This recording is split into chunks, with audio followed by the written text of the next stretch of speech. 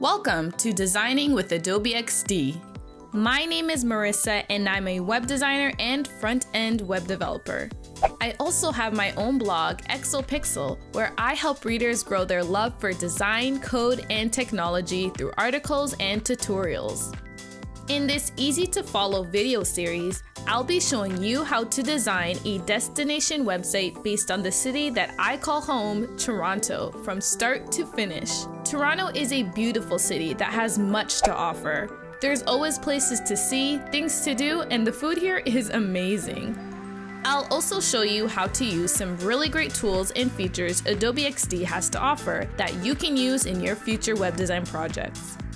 At the end of the series, I'll even show you how you can share your designs with others both online and offline. I'm so excited to start this series. I'll see you in the next video, so stay tuned.